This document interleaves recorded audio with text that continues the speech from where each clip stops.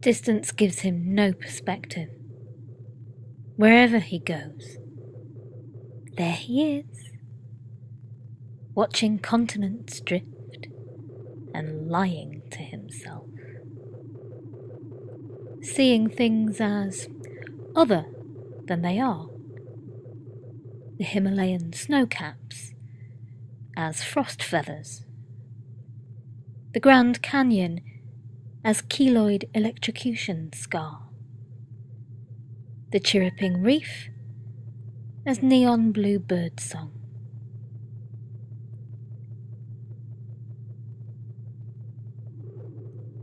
It started in school, when he first went into orbit.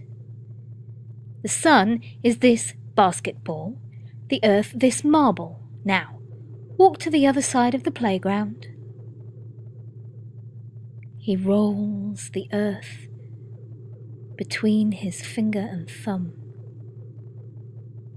his body remembering gravity's safe embrace, the ground meeting him halfway, a faithful spouse, the weight of sleeping daughters. Only humans could get so far apart, he thinks. The Dead Sea surging in his cabin, buoying the improbable sacks of his limbs. Without him, it hangs there, the glass eye of storms,